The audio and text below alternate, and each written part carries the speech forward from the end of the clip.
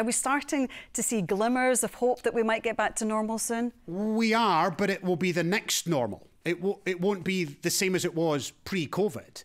So we're not going to wake up on a Tuesday morning and think, oh, that's a relief. That's all over. We can just move on. So we're going to have to adapt to the next version of COVID in 2022. And you totally depressed me before we came on air because you said that the next variant, I presumed that it would be milder than Omicron, and you're saying perhaps not. Perhaps not. So we've had 4 variants and they've got progressively worse and then one has got slightly better. But Omicron didn't come from Delta and Delta didn't come from Alpha. That's not how it works. They all come from the beginning. So you could get a more mild one, and that would help us, and you would end up having fewer people in hospital, but you could get a more severe one. So we have to be ready for all of those eventualities. So I look forward to spring being more normal than winter, absolutely. But this is not the last variant. There will be another one.